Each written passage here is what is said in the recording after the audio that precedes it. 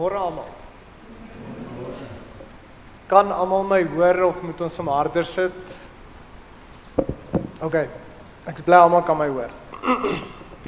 Askies as ek so 'n bietjie maar vir een of ander rede vanoggend toe ek wakker word, voel my keel net baie slijmerig. Ek dink dit is omdat ek nog besig is om te klimatiseer want ek kom van die kus af, so om van 21 grade af te kom en ewe skielik in 37 in te stap is verskriklik. So verskoon my daarvoor. Ek het 'n afkondigingsblaai hier ergens. So vir die van julle wat die blaadjie het, is julle meer as welkom om saam met my daardeur te gaan. So ons is vandag op die laaste Sondag van Advent, die 27ste Desember, en daar is ons teksgedeelte wat ons gaan doen en die tema soos op die bord. Dan wil ek vir almal sê baie geluk wat verjaar het in hierdie week en die wat nog gaan verjaar. Ek dink dis 'n besonderse verjaarsdag om hierdie tyd van die jaar te verjaar. Ek wil eerstens vir jou sê, well done dat jy uitgehou het tot die tyd toe. En dan wil ek vir jou sê, ek is jaloers, want ek het nooit 2 geskenke na mekaar gekry nie. Ek kry altyd een in die middel van die jaar en dan met Kersfees, so baie geluk daarvoor. Dan sal julle sien, daar's klomp name op ons voorbereidingslys. Asseblief, wanneer julle stil raak, dink aan daardie mense en daardie instansies, sodat ons aan hulle kan ook dink in hierdie tye van swaarte. Môre, let wel, môre is daar ook 'n diens op Kersdag. So vir die van julle wat braaf is om saam met my hierso te wees, ons gaan dit geniet. So môre om 9:00 die oggend en dan is daar 'n oujaarsdiens ook volgende Sondag, die 31ste, ook om 9:00. Maar die eerste is daar nie 'n diens nie. So ons gaan nie 'n nuwejaarsdiens hê nie, ons gaan net die oujaarsdiens hê. As julle omblaai, sal julle sien iets waarna ons baie uitsien, is daar 'n gemeenteete die 21ste Januarie. Nou ek is nou baie spyt daaroor want ek gaan dit mis. Ek het net laasweek uitgevind dat ek moet ry om te gaan preek in die noordelike Vrystaat. So ek is daai kant toe, so ek gaan hierdie mis en ek is so spyt daaroor want dit is sulke wonderlike dag om oor opgewonde te wees. En dan laastens is daar net 'n uit die kantoor brokkie wat sê dat almal moet asseblief kennis neem dat die kerkkantoor gesluit is vir hierdie week wat nou voorlê en dat dit wel weer van volgende week af sal oop wees. So as jy regtig ietsie dringend nodig het, moenie bang wees om te bel nie. Ons sal nooit die foon dooddruk nie. Maar daar is 'n nommer om te kontak. En dit is dit vir die afkondigings. Ek lees vir ons uit Hebreërs uit. Hebreërs 10 vers 19 tot 22. En daar staan die volgende: Broers, ons het dus vrymoedigheid deur die bloed van Jesus om in te gaan na die heiligdom, langs 'n nuwe en lewende weg wat hy vir ons geopen het deur die voorhangsel. 1, dit is deur sy liggaam. En ons het 'n groot priester oor die huis van God. Laat ons daarom ingaan met 'n opregte hart, in volle geloofsekerheid, met ons harte besprinkel, vry van 'n slegte gewete en ons liggame gewas met skoon water. Ek groet julle en ek sê vir julle genade en vrede vir julle van God af, ons Vader en die Here Jesus Christus, deur die werking van die Heilige Gees. Ek gaan nou afstap, want ons het 4 kersse hieronder en dit is daai tyd van die jaar, dit is Advent en ons is nou amptelik by die laaste kers. Hierdie enetjie het laas dood gegaan, so ek gaan hom ekstra woema gee. En die laaste week van Advent gaan oor liefde. Nou vir die van ons wat wonder hoekom, dit gaan oor die liefde wat vir ons gegee is en meer spesifiek geopenbaar is in môre.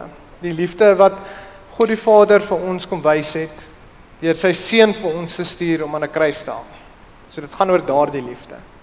Ek gaan 'n oomblik gee dat ons daaraan sal dink. Ek weet Kersfees is soos môre, maar ons gaan nou vir 'n rukkie net rustig sit en dink aan almal wat ons liefhet, vir wie ons almal liefhet en die grootste van alles, hoe God jou en vir my liefhet.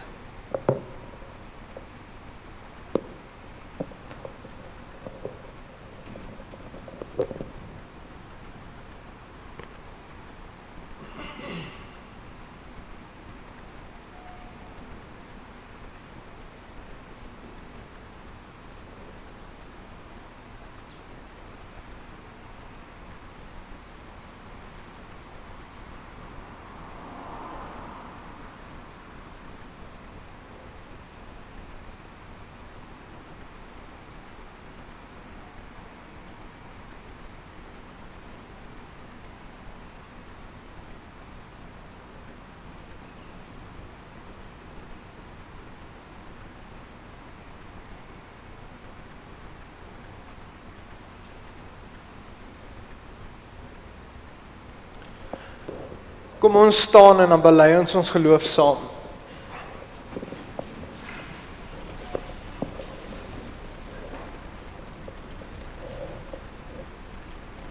Ek glo in God die Vader, die Almagtige, die Skepper van die hemel en die aarde, en in Jesus Christus, sy eniggebore Seun, ons Here, wat ontvang is van die Heilige Gees, gebore is uit die Maagd Maria, wat gelei het onder Pontius Pilatus, gekruisig is, gesterf het en begrawe is, en ter helle neergedaal het, wat op die 3de dag weer opgestaan het uit die dode, wat opgevaar het na die hemel en sit aan die regterhand van God, die Almagtige Vader, vanwaar hy sal kom om te oordeel, die wat nog lewe en die wat reeds gesterf het. Ek glo in die Heilige Gees. Ek glo aan 'n heilige, algemene Christelike kerk, die gemeenskap van die heiliges, die vergewing van sondes, die opstanding van die vlees en 'n ewige lewe. Ons gaan nou so saam lied 221 sing, waarvan ons dit 2 keer gaan sing, en daarna gaan ons lied 334 sing.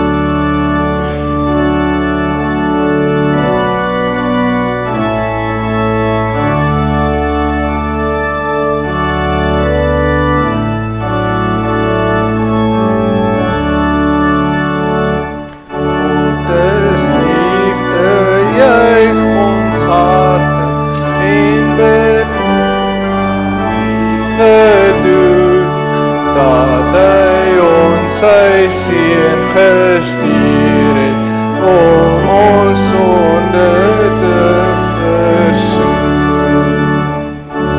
Dat eerste liefde altyd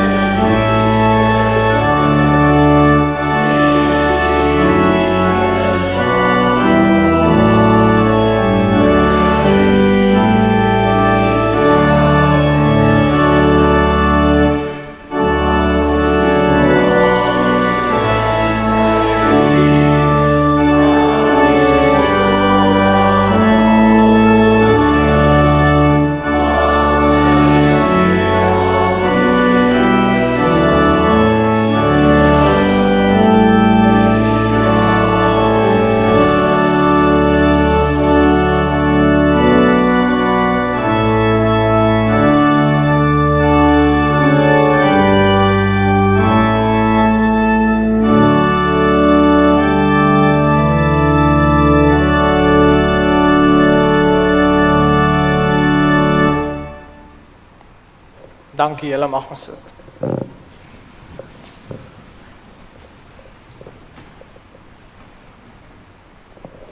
Kom ons bid saam.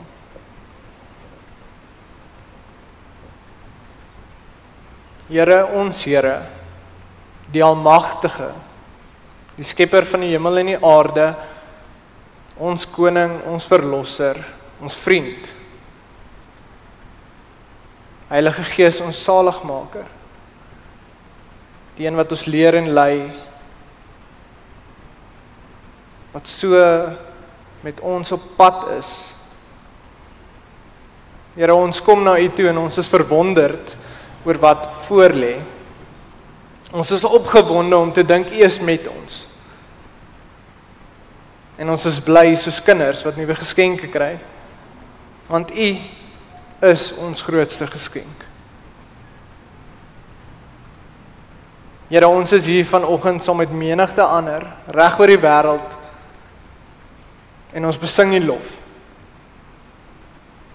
Ons wil saam met die engele sê in die hoogstes, heilig, heilig, heilig is die Here God Almagtig.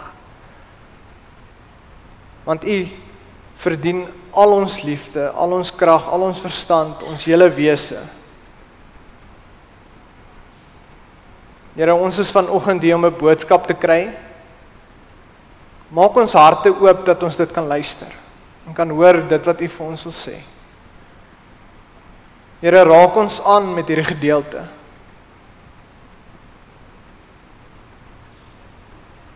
Wees met ons in hierdie tyding. Dankie daarvoor. In Jesus Christus naam. Amen.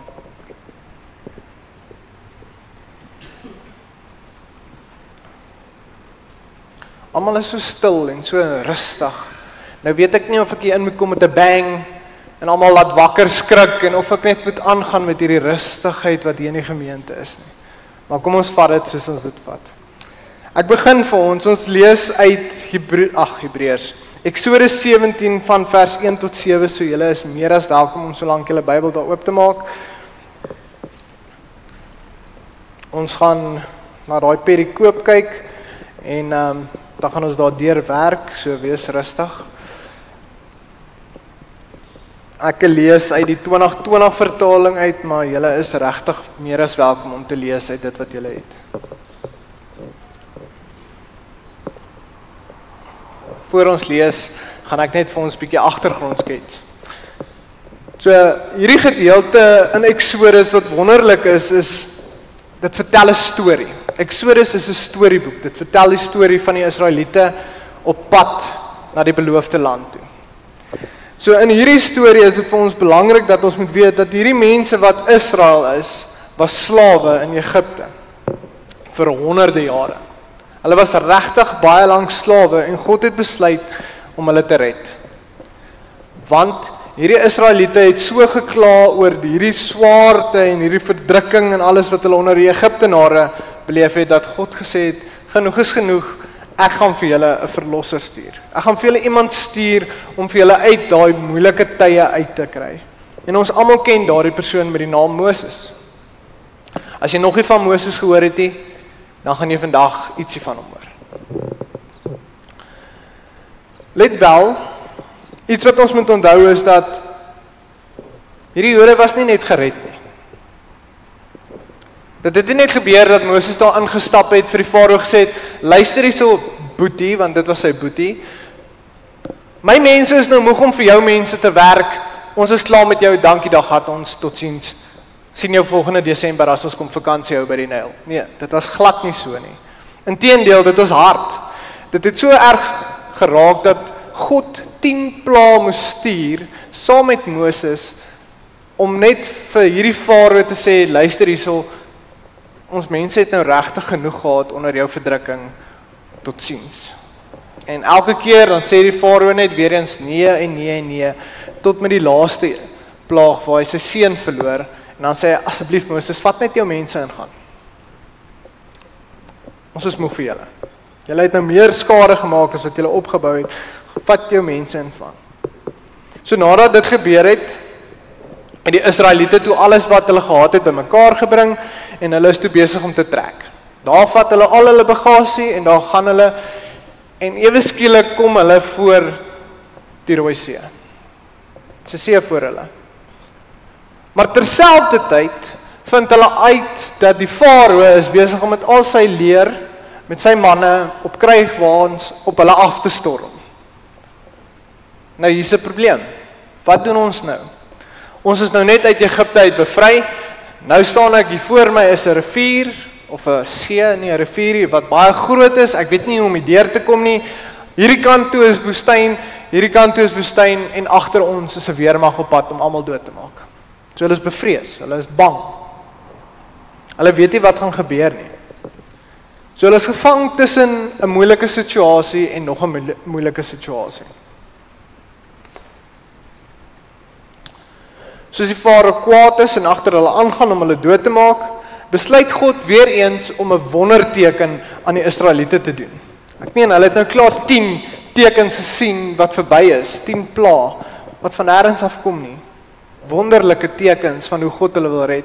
En hier staan hulle voor hierdie groot watermassa weer eens en vra, Here, ons kort U hulp.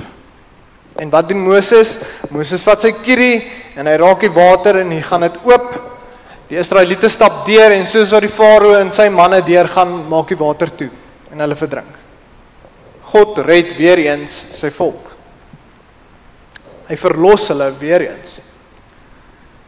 So is hierdie klomp Israeliete in die woestyn en hulle kamp van plek tot plek tot plek. Hulle is die heeltyd van die een plek na die ander plek en hulle kamp op verskeie plekke. Die gedeelte wat ons nou vanoggend gaan lees, is 'n gedeelte waar die Israeliete gaan kamp het in Refadim. En ons sal nou verder daaroor lees.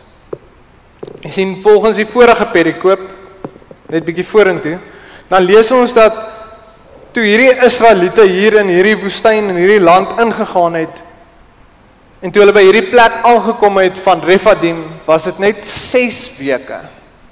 'n volle 6 weke vandat God die water vir hulle oopgemaak het en hulle deurgestap het, tot by hierdie oomblik waar dit nou is. En dit gaan nou 'n bietjie meer sin maak, hoekom dit so skokkend is, want 6 weke, ek onthou nog regtig presies, wat ek min of meer 6 weke gedoen het. En met alle eerlikheid gesê, as daar 'n groot gebeurtenis was in my lewe, byvoorbeeld, jy het 'n motor gewen, of wat ook al, sal jy dit nie vergeet nie, want dit was 'n groot gebeurtenis. As jy 'n klein kind gekry het 6 weke gelede, sal jy dit nie vergeet nie, want dit was 'n groot gebeurtenis. So dis iets om te onthou. En hierdie Israeliete is 'n volle 6 weke later, na hierdie groot watermassa vir hulle oopgemaak is om deur te stap, tot op hierdie huidige oomblik waar hulle is in Refadim. So hierdie generasie het gesien, hierdie klomp generasie Israeliete, het gesien hoe God letterlik 10 pla op Egipte uitgooi. Hulle het gesien hoe die watermassa oopmaak, en hulle is nou hier waar hulle nou is. So hulle ken wonderwerke. Hulle weet wat God doen en hoe God goed doen vir hulle.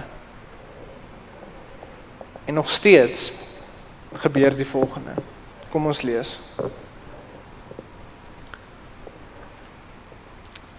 Ek lees van 17 vers 1 af.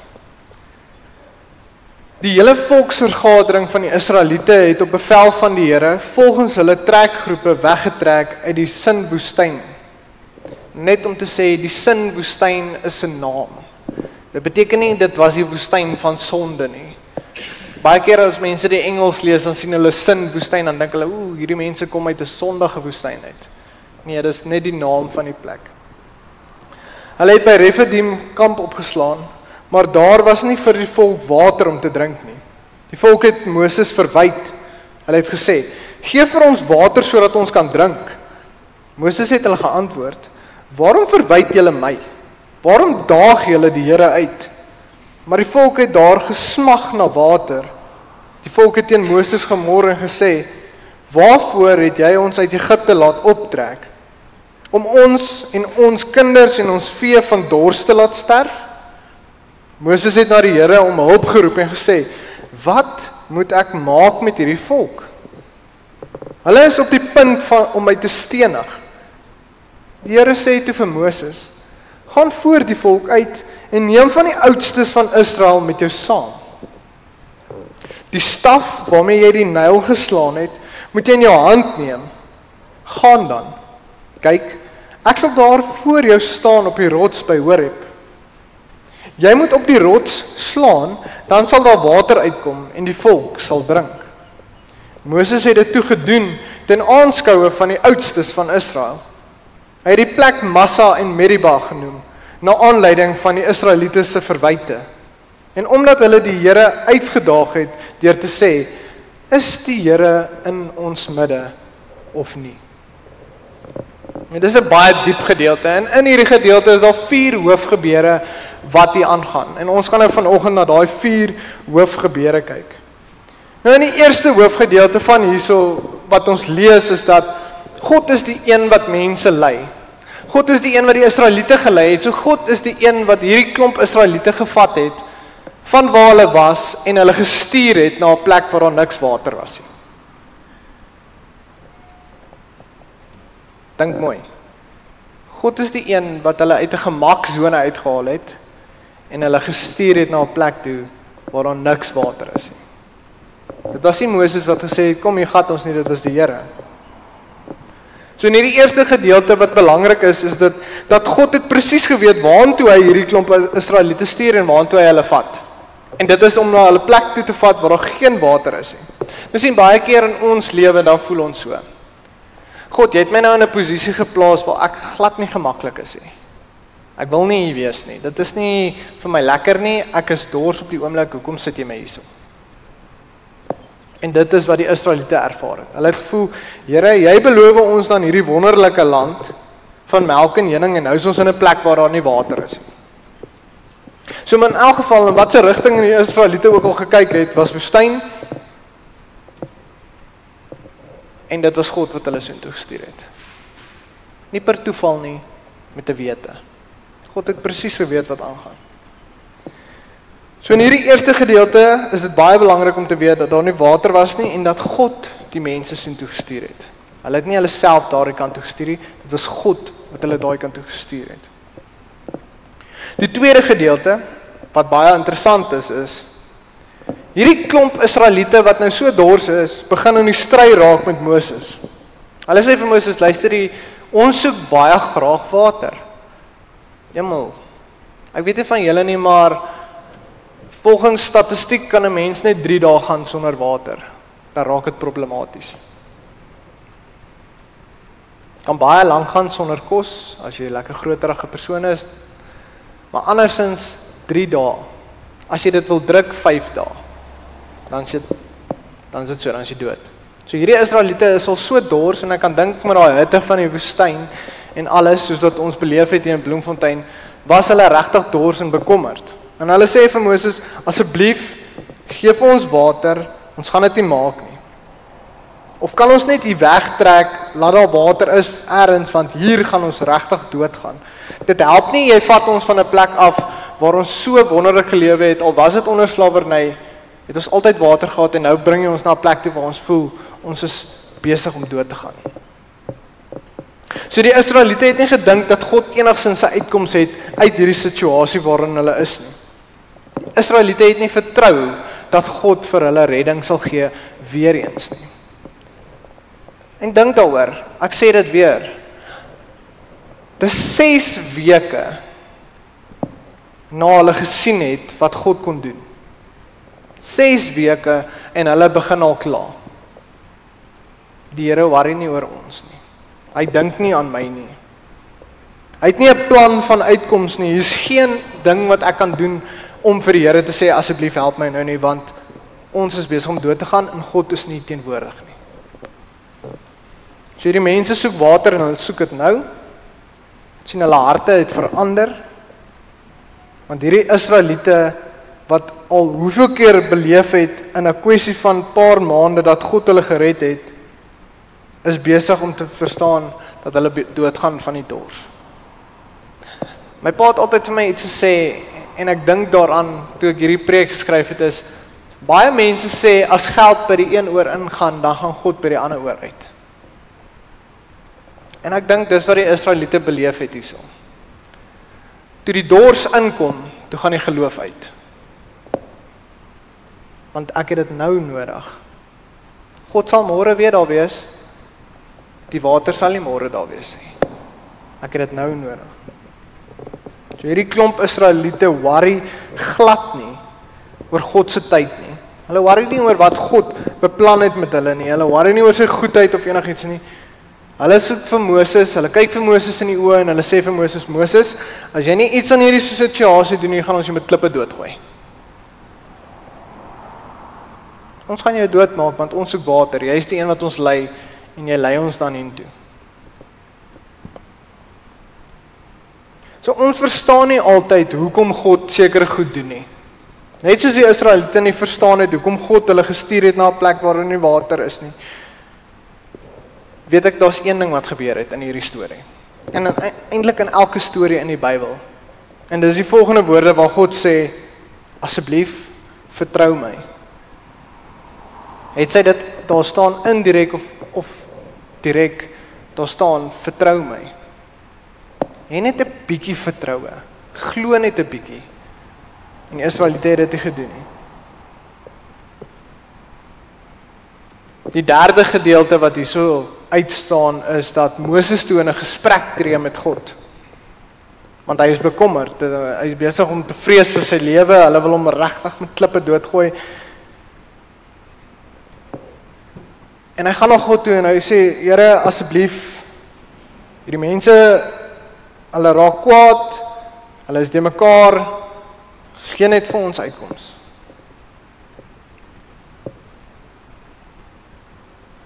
En dan is God van is reg. Ons sal vir hulle water gee.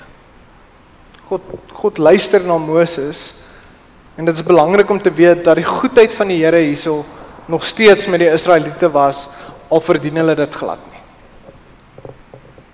Sien, God gee om vir sy mense en hy is lief vir ieder en elk van hulle. Hy wil nie hê hulle moet dors ly en doodgaan nie.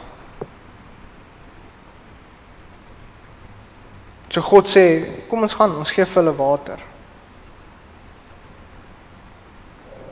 Maar die vraag wat Moses aan God stel is vir ons regtig belangrik. Die vraag wat Moses daarso gevra het aan die Here. Wat moet ek maak met hierdie volk? Ek dink van ons het dit ook al gevra as ons kinders stout is of as enigiets gebeur het. Wat moet ek maak met die kind? Maar hierso vra Moses vir God, Here, wat moet ek maak met jou volk? En God antwoord hom in die mooiste manier ooit. Ek sal vir hulle water gee. Op my tyd. Ek sal vir hulle water gee wanneer ek reg is om vir hulle water te gee. En dan is dit nie net water gee soos om water te gee nie. Dit is weer eens die mooi diepte daar agter van 'n wonderwerk. Om water uit 'n klip uit te tap. Nou om hierdie wonderwerk beter te laat klink, moet 'n mens dit in 4 maniere beskryf. Die eerste manier is dat hierdie wonderwerk gebeur nie daar bo op 'n berg waar net Moses en God alleen is nie. Dit gebeur voor die hele volk.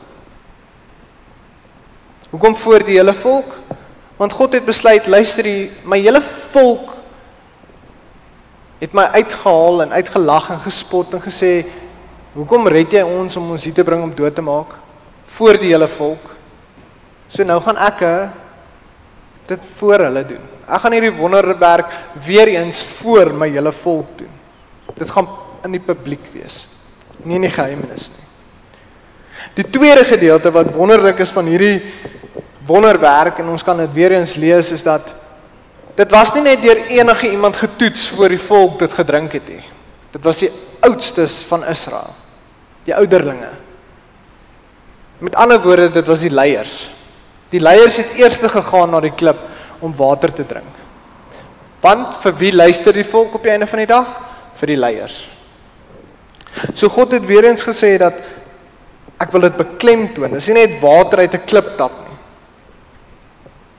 'n Derde teken wat hierdie wonderwerk soveel beter maak is dat dit nie net nog 'n wonderwerk is nie, maar wat 'n deel maak van 'n legkaart van wonderwerke wat gebeur het in Exodus. So dis nog ekstra by dit wat die Israeliete gesien het oor tyd. Dis nie weer net nog 'n wonderwerk nie, maar dit vertel 'n storie van wonderwerke. Die vierde is dat die seën wat hierdie water bring aan die mense gegee is. Jy sien, hierdie water kom net wanneer die Here self teenwoordig is. Want God het gesê, ek sal op die rots gaan staan en dan sal jy die water uit die rots uit kry. Geen ander manier nie. Jy gaan nie alleen die water daar uit kry nie. Ek self sal daar teenwoordig wees en dan sal die water uit die rots uitkom. So hier in vers 6 sien ons dat God daar by die klip staan of op die klip staan en dat God hier op 'n manier reageer het wat bo ons verstand is. Sien, God het hierso reageer om te sê, ek doen hierdie uit liefde uit vir my mense en geen ander rede nie. Ek is lief vir hulle en ek wil nie hê hulle moet omkom van dors nie. So ek gaan hier by die klip staan voor hulle dat dit publiek is, dat die leiers kan kom en dan gaan die water uitkom. Nou, hoekom sal God voor die mense gaan staan? Hoekom sal hy daar teenwoordig wees wanneer die water uitkom? Jy sien, want die mense het nie nodig gehad om water te drink so erg nie. God het probeer beklemtoon dat, luister hier, Israel, my volk, jy het my meer nodig as wat jy hierdie water nodig het. Dis hoekom God voor hulle gaan staan het op die rots, om te sê, ek is die rede hoekom jy hier is, nie hierdie water nie. Ons kan afvra en vra, wat was die hele punt dan dat God vir Abraham gekies het en vir Israel? Om hulle uit Egipte, of om hulle dan Egipte toe te stuur, waar hulle dan slawe geword het, en al hierdie groot wonderwerke beleef het, om hulle dan uit Egipte uit te bring, tot op hierdie oomblik waar hulle in hierdie tyd is. So wat was die hele punt daarvan? Dat God deur al hierdie moeite gaan vir sy volk. En daai antwoord kry ons in Eksodus 19 vers 4 en 5, wat die volgende sê. Julle het self gesien wat ek aan die Egiptenare gedoen het, en hoe ek julle op arensvlerke gedra het en julle na my gebring het. As julle dan nou getrou luister na my stem en my verbond nakom, dan sal julle onder al die volke my persoonlike eiendom wees, al behoort die hele aarde aan my. Met ander woorde, hierdie Israeliete, al behoort alles aan God, wat dit doen, is die Israeliete God se persoonlike volk. So hulle is spesiaal. God wou hê, julle moet weet, ek dink julle is spesiaal. Ek het julle vir my geneem. Vir my. So God staan op hierdie rots om te beklemtoon dat die water wat uit hierdie rots stap, lewe gee, ja fisies, dit gee fisies lewe vir hierdie klomp Israeliete wat dors is, maar dit gee ook geestelike lewe vir hulle. God simboliseer hierso dat hierdie Israeliete ook moet weet dat God die een is waarna hulle moet smag en nie net water nie. Ek weet ons almal het soms dinge wat ons dink ek het dit regtig nou nodig. Ek maak nou 'n grap met Elena en ek sê vra vir haar, wat moet ek vir my vrou koop vir Kersfees? Môre is Kersfees. Nee? Interessant. Want ons twee het vir mekaar gesê ons gaan nie geskenke koop nie. En toe gaan sy en toe gaan koop sy nou vir my 'n geskenk spesiaal. En nou voel ek hierso ek moet nou mall toe gaan en hoop die mall is oop en ek moet iets gaan soek. En dan hardloop dit deur my kop, maar wat het my vrou regtig nodig? Sy het nie nog skoene nodig nie, want ek dink sy het te veel van dit. Koop jy vir haar parfuum, dan is dit die effek van dink jy ek stink. So wat het sy regtig nodig? En ek dink dit is wat God hierso vir hierdie Israeliete probeer beklemtoon is, julle dink julle het al hierdie dinge nodig, maar wat jy eintlik nie besef nie is, ek is die een wat jy regtig nodig het. So wat het jy regtig nodig? Het jy regtig water nodig, of het jy my regtig nodig? So God kom en hy stel hierdie hele prent, alles op sy kop, en hy sê vir hierdie Israeliete, ja jy kry nou water, maar jy het my nodig. Want God weet, oor 'n ruk trek ons weer van hier af en dan raak julle weer honger. Dan is ek die een wat weer voorsien. Nie die land nie. Nie julle nie. Ek is die een. Jy het my nodig. Kyk na my, vergeet van dit wat om jou is. So God kom en hy gee vir hierdie mense dit wat hulle die nodigste het. En dit is homself. En dit is wat ons nodig het. So as jy jou vraag wil afvra van wat het ek nodig, dan moet jy sê ek het God nodig. Jy sien, alles val in plek wanneer jy dit besef. Ons het God eerste nodig en dan sal die res gebeur. Nie eers die res en dan God nie. Die laaste gedeelte wat baie uitstaan in hierdie perikoop is, dat Moses toe hierdie naam van hierdie plek gaan verander het. Moses het die naam verander, wat vertaal word as gestry en beklei. Die Israeliete het met God gestry en beklei, want hulle het water gesoek. Sien, hulle het God op die toets gestel, deur van God te vra, is jy met ons of is jy nie? Nou dis 'n vraag wat die Here glad nie van hou nie. Is om vir God te vra, is jy met my of is jy nie?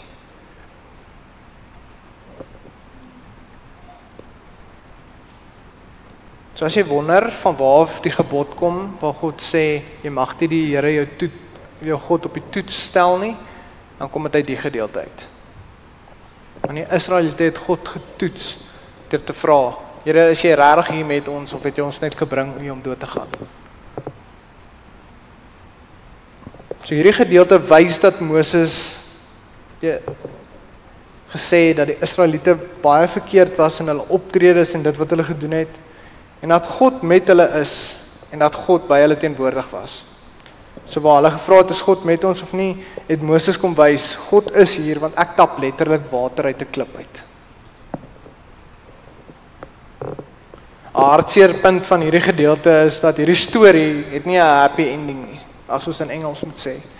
Daar's geen goeie einde aan hierdie storie nie. Daar's nie 'n Israeliete wat opspring en juig, ja, hier kom water uit 'n klip uit nie. Daar's nie 'n handige klappery nie, daar's nie 'n, joh, Here, ons is trots op U, ons kry water nie. Niks. Hierdie storie eindig net om waar Moses sê, hierdie klomp Israeliete was nog ondankbaar ook. Weereens, 6 weke van die grootste wonder wat hulle gesien het, tot op nog 'n wonder waarin hulle kan sien, daar word water uit 'n klip uitgetap. Hulle dors word geles, en dan word daar gesê, dis die Here se werk. Hy moes dit doen. Ons is sy volk, hy moes dit doen. So hulle het net aangegaan, asof hulle nou al so gewoond is aan al hierdie wonderwerke wat God vir hulle doen. En nie daaroor gewaar nie. Vanoggend kan ons ook so met die wete van Kersfees wat voorlê, môre, die volgende vraag, is God met ons of nie? Wat verkeerd is?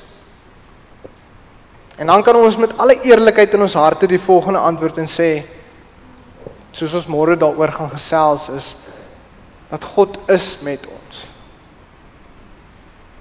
Immanuel, God met ons. God is met ons in die tyd wat voorlê.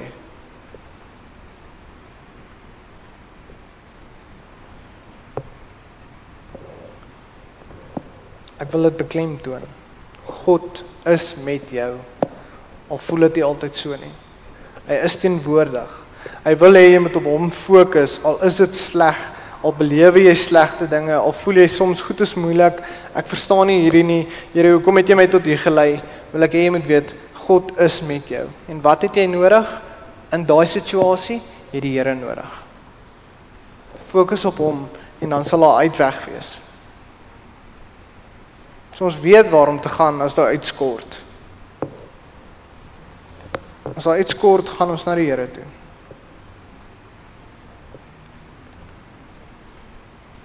So wanneer ons worstel, dan kom God, hy kom staan voor ons, en hy sê vir jou, ek gee vir jou lewe, in die geestelike sowel as in die fisiese.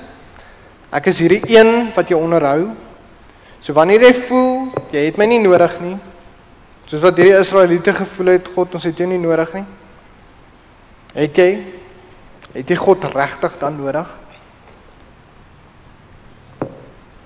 Wil ek vir jou sê, jy het die Here nodig. Jy het hom meer nodig as wat jy daaraan dink. Onthou dit asseblief. God het mense lief, hy het jou lief, met sy hele hart. Maar ek wil nou vir jou die volgende beklemtoon, en hiermee sluit ons af. Die Here het jou nie nodig nie. Asseblief onthou dit. God het jou nie nodig nie. Maar jy het vir God nodig.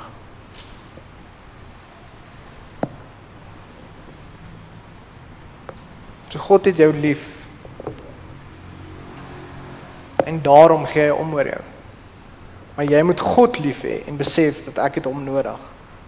Want ons nodig God se versoening. En dis hoekom Jesus gekom het. En dis waaroor ons môre sal praat. Ons nodig die Here, want ons is sondig. Kom ons bid saam.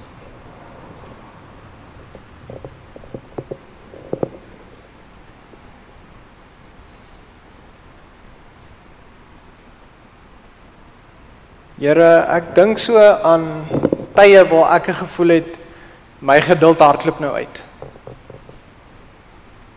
Ek dink ons almal hierso het al 'n tyd gehad waar ons gedink het, my geduld hardloop nou uit.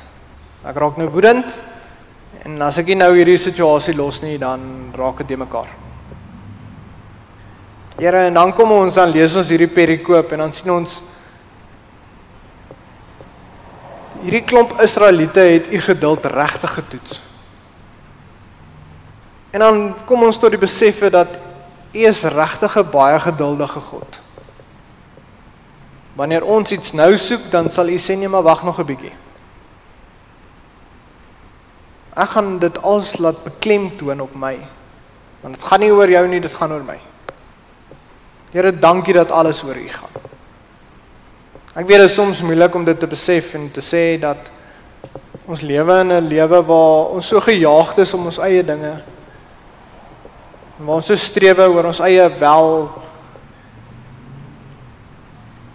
dat ons de mekaar raak en ons fokus verloor op u. Here, mag ons besef dat alles wat ons het in hierdie wêreld van u hand afkom. Dat u die een is wat dit vir ons geskenk het. Here, dankie dat u uitkoms bring. As ons so na hierdie klomp Israeliete kyk, dan besef ons dat wanneer u nie daar is nie, dan raak dit nogal so de mekaar spil. Daar's nie orde nie, want hulle wil mekaar stenig. Maar u kom en u bring rustigheid. U gee vir hulle wat nodig is, en al word daar nie eers dankie gesê nie. Stap u nog steeds 'n pad saam met hierdie klomp Israeliete deur die woestyn.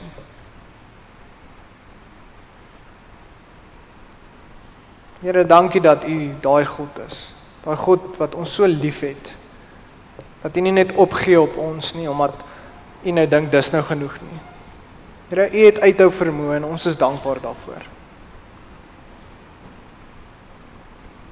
Here, dankie vir môre.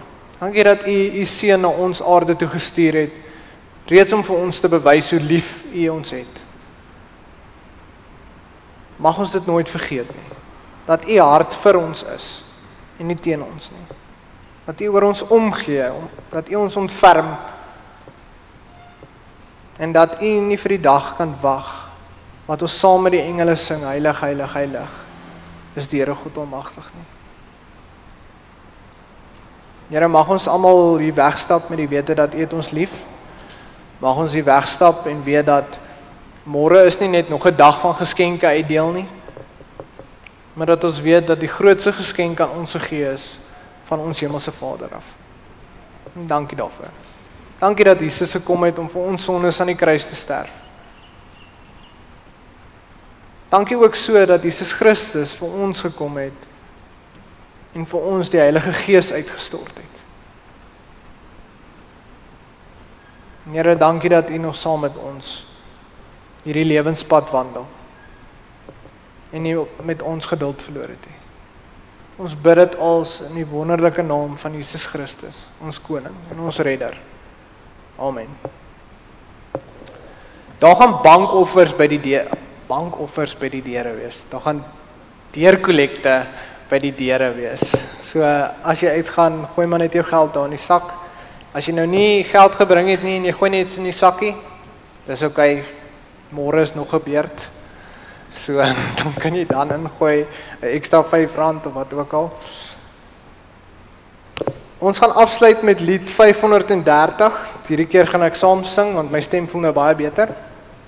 En dan gaan ek vir ons die seën uitspreek uit 2 Tessalonisense 3 vers 16.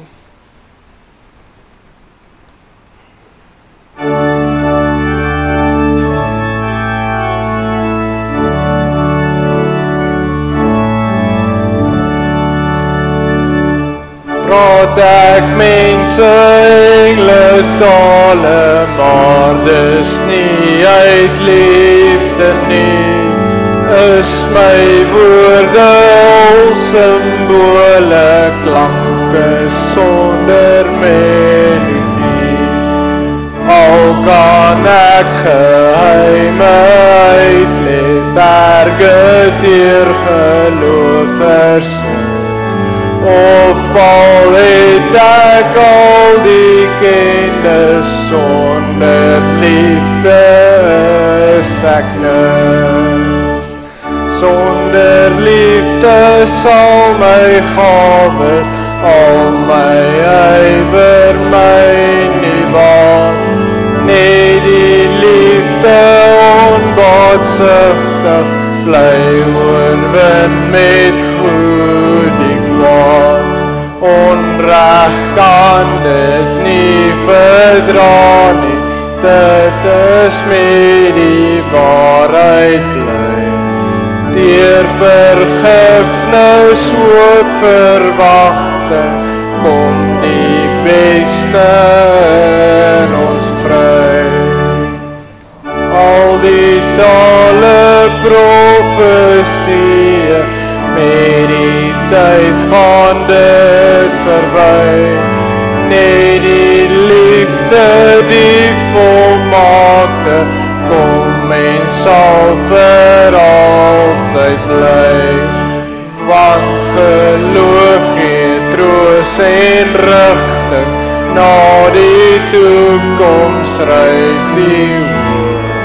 Liefde is en bly die grootste, liefde sluit die waarheid oor.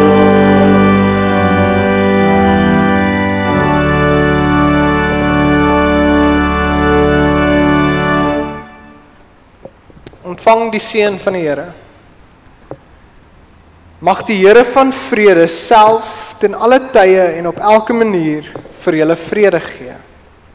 Die Here bly met julle almal. Amen.